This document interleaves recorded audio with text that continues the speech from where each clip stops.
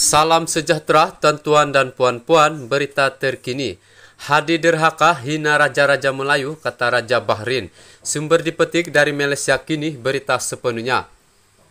Pengurusi Pakatan Harapan Terengganu Raja Kamarul Bahrain Sa Raja Ahmad menggesa pihak berkuasa supaya segera menyiasat kenyataan Presiden PAS Hadi Awang yang didakwa berbaur hasutan dan menghina institusi Raja-Raja Melayu.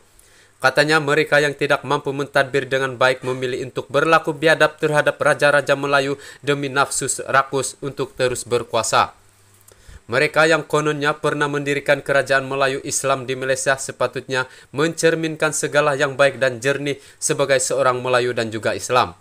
Malangnya politik songsang pintu belakang langkah seraton hari ini mempamerkan segala budaya yang jelek dan derhaka baik dari seorang bergelar ulama dan juga seorang pemimpin Melayu, katanya dalam satu kenyataan hari ini.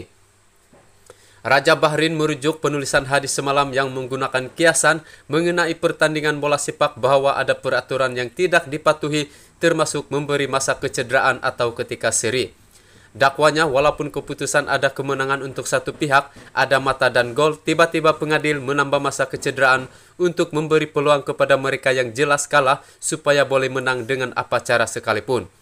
Kenyataan Hadi itu dibuat 4 hari selepas yang di-Pertuan Agong melantik pengurusi PH Anwar Ibrahim sebagai Perdana Menteri. Keadaan ini walaupun PN gabungan Hadi mendakwa memperoleh majoriti mudah terlebih dahulu untuk calon Perdana Menterinya Muhyiddin Yassin. Penulisan Hadi secara terbuka kelihatan derhaka menuduh pihak istana tidak berlaku adil dan melanggar seolah-olah menipu undang-undang dan seterusnya mencabar tindakan pihak istana. Jika beliau tidak berpuas hati, beliau sepatutnya boleh mengambil tindakan undang-undang melalui mahkamah dan bukan menghina kuasa dan tindakan istana secara terbuka dan berlaku biadab semasa pihak istana sedang coba membentuk kerajaan yang stabil setelah 32 bulan sebelum ini negara derita kita memiliki kerajaan yang tidak stabil, katanya.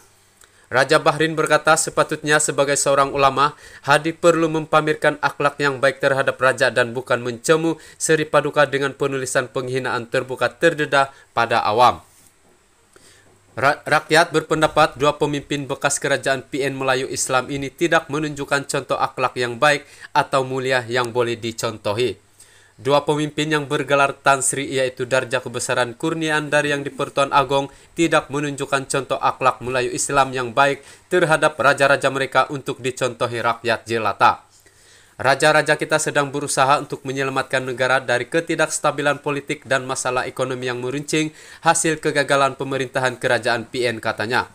Tambah Raja Bahrain, Islam menuntut umat agar menghormati dan taat serta tidak derhaka pada ulil amri sebagai ketua negara. Pihak berkuasa Polis digesa mesti segera menyiasat kenyataan Hadi Awang di bawah akta hasutan kerana menghina institusi Raja-Raja Melayu Malaysia, katanya lagi. Sekian laporan.